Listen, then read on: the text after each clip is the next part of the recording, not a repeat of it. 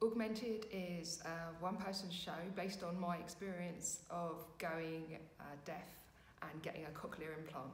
I come from a deaf family, and my mum, my sister, my grandfather was deaf, and my ancestors, we all go deaf from our teenage years onwards. When I was first switched on, I was amazed at what happened in terms of sound and emotionally and to my identity, and I realised that there wasn't much written in culture about being what I now call a cyborg.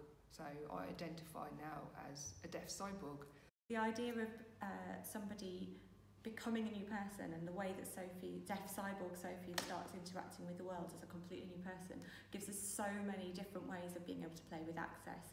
We're having a lot of fun thinking about how the captions and the audio description will be integrated into the show and how they can play a part in Sophie's rebirth and her new understanding of the world.